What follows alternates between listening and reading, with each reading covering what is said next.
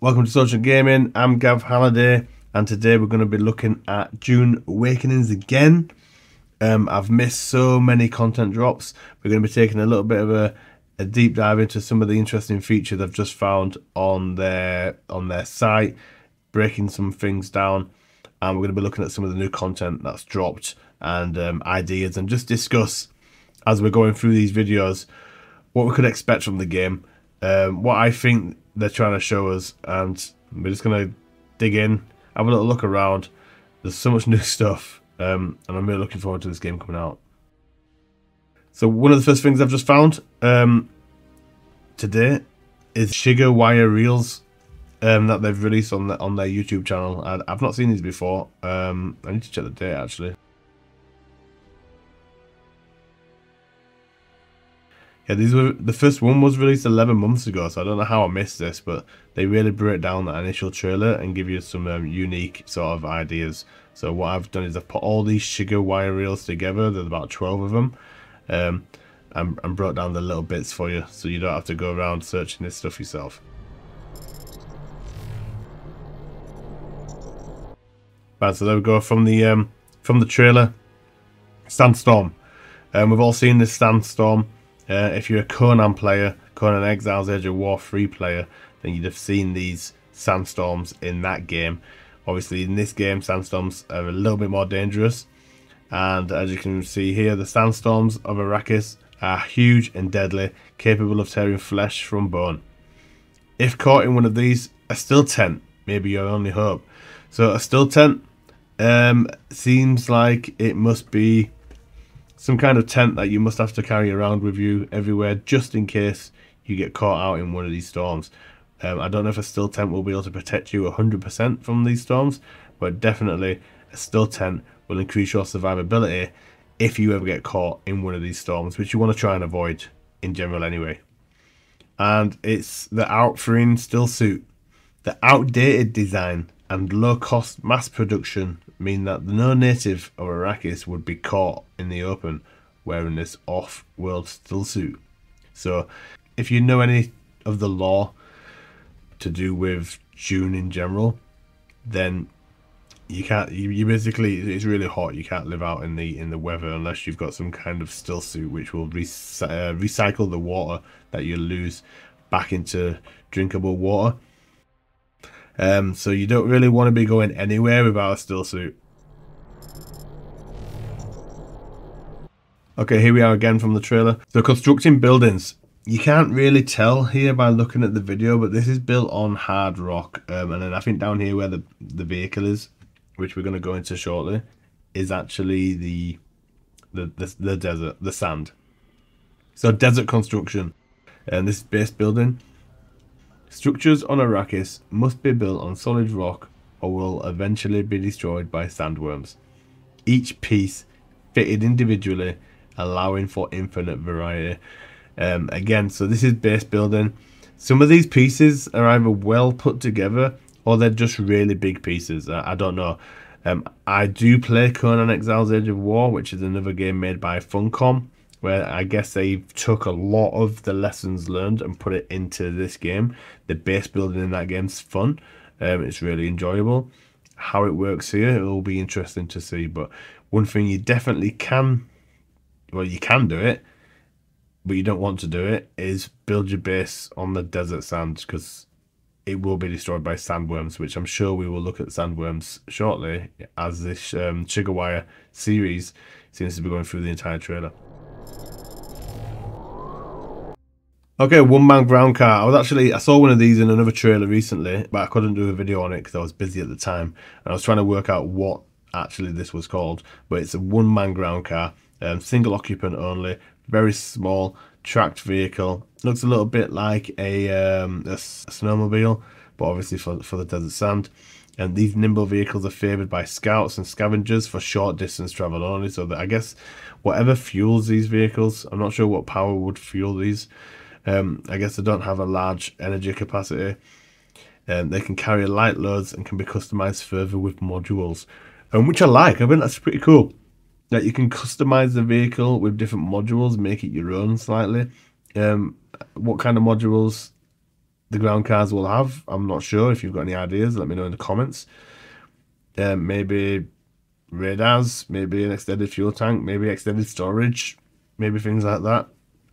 But they look pretty cool. But yeah, one-man ground car looks very awesome. I don't know if you can change the colour. It'd be good if you could paint these things as well. Oh, here we go. And the actual standard ground car. So you got the one-man ground car, and then you've got the ground car. The ground car looks pretty awesome. This looks like one of the main vehicles you might be using to drive around Arrakis, which, as far as I'm aware, you wouldn't want to spend much time driving around Arrakis, as it might attract sandworms. But let's go through the description. It's versatile. It's a versatile, all-terrain vehicles with space for up to 4 passengers. So you and 3 of your teammates or clan members can all be in this vehicle. And so perfect for going out looking for a fight, I guess.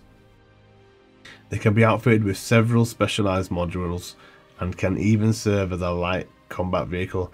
And definitely can serve as a light combat vehicle. If you've got 4 people in there that are fully armed, then just that itself is you know, something that you don't want to mess with unless you've got a force that can deal with it. But yeah, the ground car looks pretty awesome. It'd be good to see how the physics work and how they actually do this, because I think for Funcom, I think vehicles might be new. Because in Conan Exiles: The Edge of War, it's horses, it's it's animal mounts. But here, obviously they're focusing on vehicles. I think this would be cool to see how they've implemented these things into the game. Alright, so I've seen this. I did wonder what it was. I've only watched Dune, the movie, once, and I watched the latest one, I think it was 2021. And I saw this thing in the sky, and this is what it is. It's a Highliner. So the immense spacing guild Highliner transport are a constant reminder of off-world scrutiny. Without consuming spice from Arrakis, guild navigators cannot foresee safe paths through space. So spice is the material that you can get from Arrakis. It's a very, very, I wouldn't say it's a rare resource, but it's a resource that's used for navigation in these giant ships. So all the spacefaring civilizations up there need spice to survive, and that's why spice is an expensive resource to mine. And that's why Arrakis is not just dangerous because of its atmosphere and wildlife, it's dangerous because spice is a very sought after resource. Again, this is expected. I expected the game to have this. You wouldn't go back in time. I mean, some games have gone back in time. Watch Dogs, for example, I believe that went way back in time, from Watch Dogs 1 to Watch Dogs 2. I don't know what they did there, but they lost a lot of really good content. But Conan Exiles: Age of War 3 already has day and night cycle. Why would you take it out for a game like this? So when the sun sets, the scorching surface temperature plunges. So that might mean a lot of your gameplay, you might want to go out and do stuff during the night, which is opposite to what you would usually do in most games, right? So usually at night time it gets dark, you tend to hide away. But I think in this game, going out at night is a solution. Freeman water discipline teaches us to travel by night, and at dawn to harvest dew from shrubs that survive in the shade. So yeah, travel at night, hide in the shade during the day, right?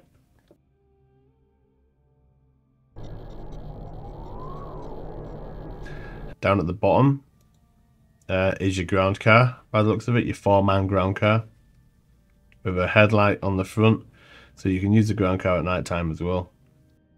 And we've got some more building pieces here, and these building pieces, they look a little bit more squared off. Like you can see, like 1, 2, 3. That's clearly a 3x3 square build there. I think you can pretty much see that. So it might give us a little bit more idea how that works. Right, villages. Again, this is all footage from the trailer. On the left hand side, okay, I've moved my camera, so here on the left hand side you can see a ground vehicle parked up there in the village. I'm just going to bring myself back on. Villages, home to mostly non-freemen locals. The villages of Arrakis are trade hubs for resources and information. So it looks like you can come into the village. NPCs are going to be walking around, which I think will be cool. Even if it's like this many NPCs, I'll be happy. If it's more than this and we still get a good FPS, I'll be happy. If it's less than this, then the villages might seem a little bit dead and not lively or realistic. Looks like a single man ground car on the right hand side there. And it looks like you can get information here as well. So it says and information. So maybe you can talk to these traders, I'm thinking. And maybe the traders will give you information on locations that have been spotted out in the map in the area of Arrakis. Keep your weapon holstered or be prepared to face the overseen Saduka. They must be the authorities of these villages. Okay, the exchange. The exchange looks like it must be a prominent sort of trading post or building. You got the NPC stood there. I like how, if you haven't noticed, this entire village is underground, mainly because obviously it wouldn't survive not underground. Those in search of player source tech, schematics, weapons, and raw resources like spice can find them at the exchange. Or they can try their luck with one of the many other vendors that crowd the villages. So the exchange is like your big exchange place, I think. Player source, tech, schematic, weapons, and raw resources. So that sounds like, actually, that's saying to me as a player can come here to sell my spice, my schematics that I might have found, my weapons, some resources, and then other players can go to the exchange and purchase that stuff. Maybe. That sounds like what I was saying. It says those in search of player sourced tech sourced by players. And then if you don't find what you want there's no other players and they haven't found anything, then you can go to the NPC vendors and try your luck there. So that's cool. That's an interesting mechanic, and it'd be good to see how that works.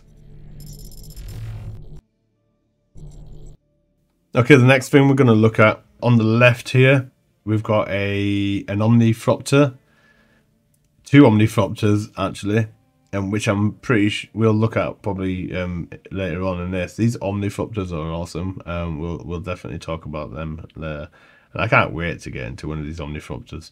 We've got 4 people down here. 1, 2, 3, 4. They could possibly be actual players, or maybe you can have followers. I honestly don't know if we can have followers yet. I've not seen anything about that. The Ecology Lab. So these are giant structures which you can find from the past, hidden underground. And you can go and explore these to find tech, loot, and all that good stuff. Let's have a look at resources. So ancient stations built and forgotten by the first Imperial explorers.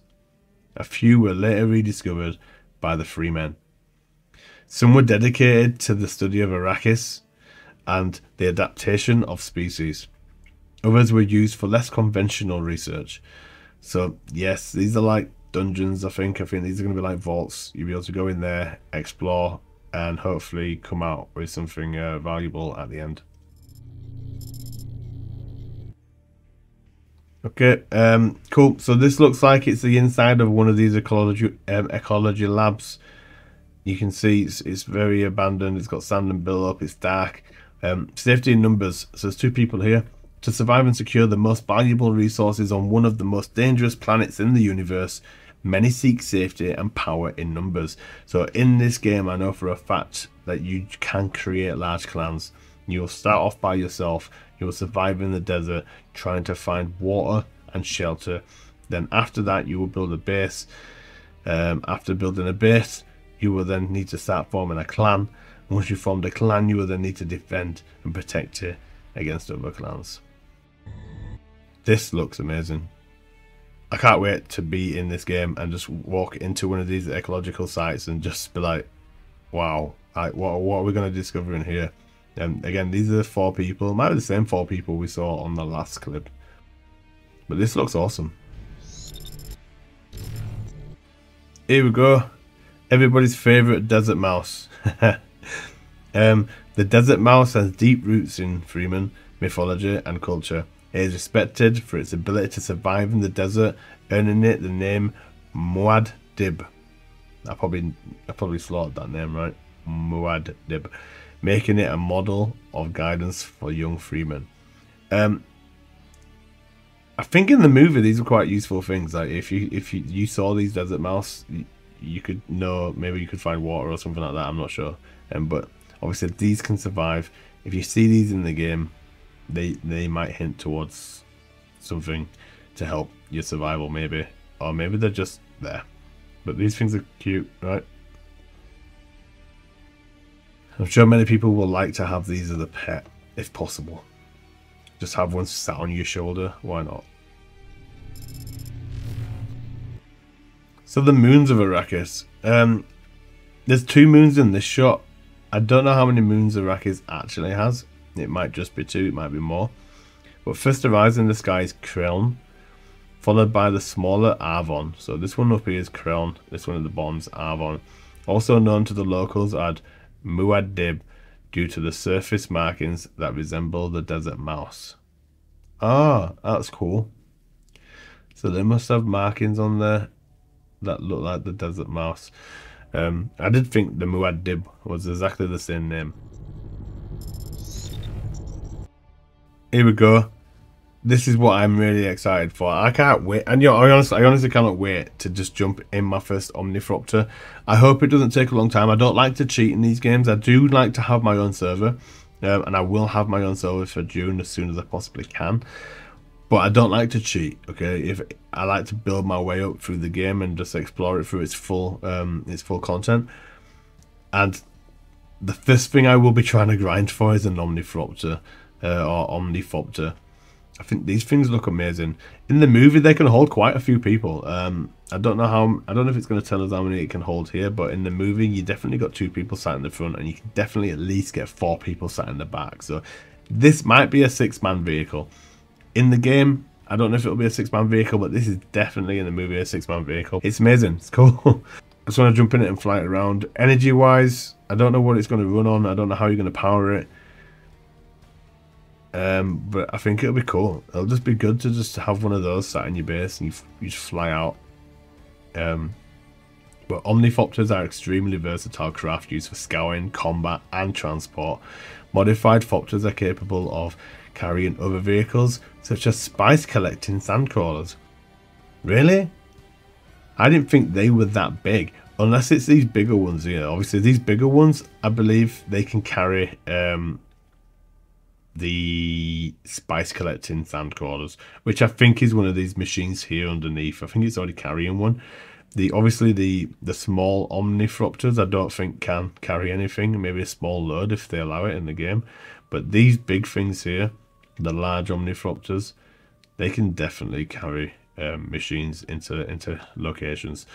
I don't know if you've seen the movie, but in the movie they have this like they have the sand crawlers on the ground, and then when they detect that a sandworm is coming, these big Omnithopters will be on standby and they will fly in, connect the chains up to the top of the sand crawlers, and then they'll just lift them off the ground, and then the worm will come and everyone will survive. But in the latest movie, the 2021 movie, obviously one of the chains fails and the thing gets destroyed. It's pretty cool if you've not seen it, but I don't want to digress from the video. Let's move on.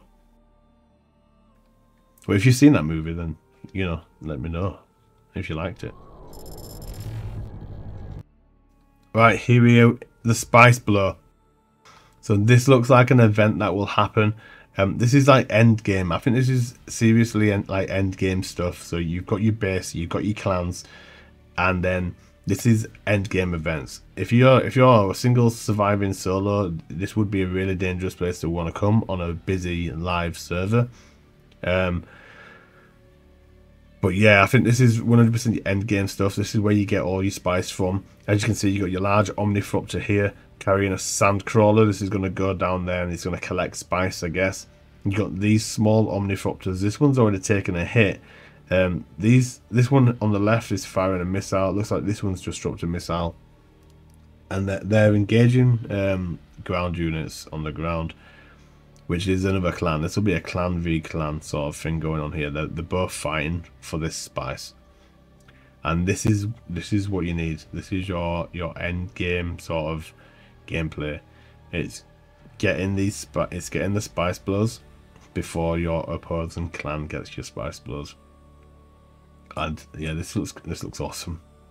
Our spice blows are violent eruptions of unrefined spice resulting from a buildup of underground pressures. They can be seen from huge distances. A massive PvP event. These should be, really. Right, so much stuff in this video here. This is the follow-on clip from the last one we just saw, where the Omnithopters were in the air. You got a guy down here. He's got some kind of weapon.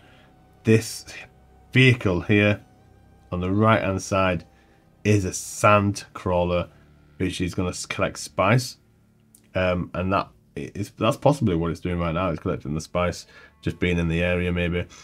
An Omnithopter up in the air combat version, being shot at by a ground vehicle of some kind.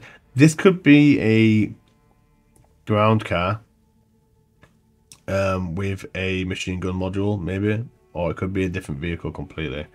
I'm not sure. But air combat. Always listen for the telltale sound of an Omnithopter's wings, as they can appear at any moment to devastate the battlefield. So Omnithopters they're a key vehicle in this entire game for all sorts of different reasons. They look small enough that they'll be cheap enough to build and maintain, and small enough that you can probably afford to lose one or two. That they're probably going to be a really useful vehicle.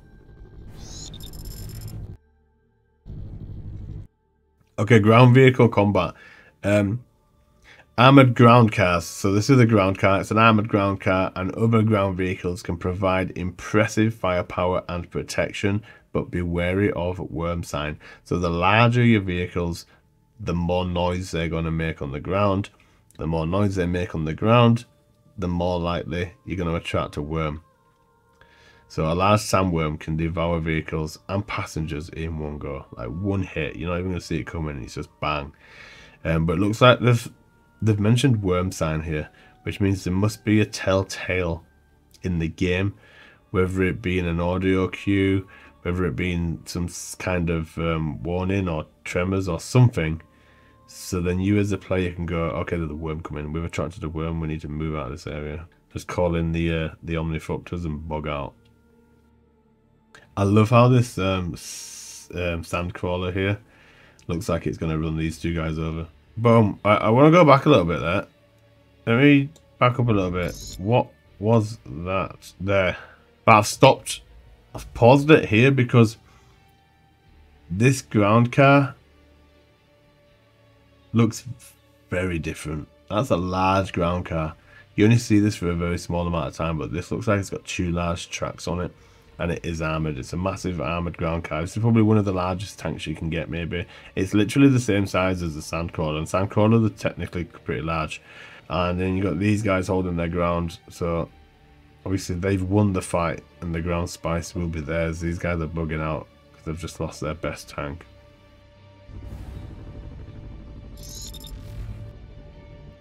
Infantry. Infantry not to be underestimated in combat. Those fighting on foot have access to gadgets and an array of deadly weaponry. A select few have even been taught to stretch the limits of human potential by great schools of the Imperium. So that's basically special powers. You can use special powers and magic, I believe. Or it's not magic, but it's like magic. But I'm 100% sure that using those skills and using your shield attracts the worm as well. Like all this here will be attracting the worm. That there and that there, that's the scale of the sandworm. And sandworms. The great sandworms of Dune roam the open desert and are sensitive to any rhythmic vibration, including footsteps. So even just running across the ground will attract these things. Seek the safety of rock islands and learn how to use a thumper to distract worms. So a thumper, if you've not seen any of the Dune movies, a thumper is like a small metal object that looks like a hand grenade, and you stick it into the ground and it basically goes like boom, boom, boom, and it'll just thump the ground and it'll attract the worm to that location. I believe. So it's not the location you're actually at. It basically diverts the attention of the worm away from you. Obviously, if you're on foot running across the desert, you're less likely to attract the worm than if you're driving a heavy ground car or using your shield. But you still can attract the worm running across the desert, unless you do the special sand walk. In the movie, you can actually ride these things, and that's all 9 parts of the sugar wire reels. That really breaks a lot of stuff down really good. I don't even know how I'd missed all these before. And thanks again. Remember to like and subscribe, it really helps. The inner eye to see its path. Where the fear is gone, there I love will be this. nothing.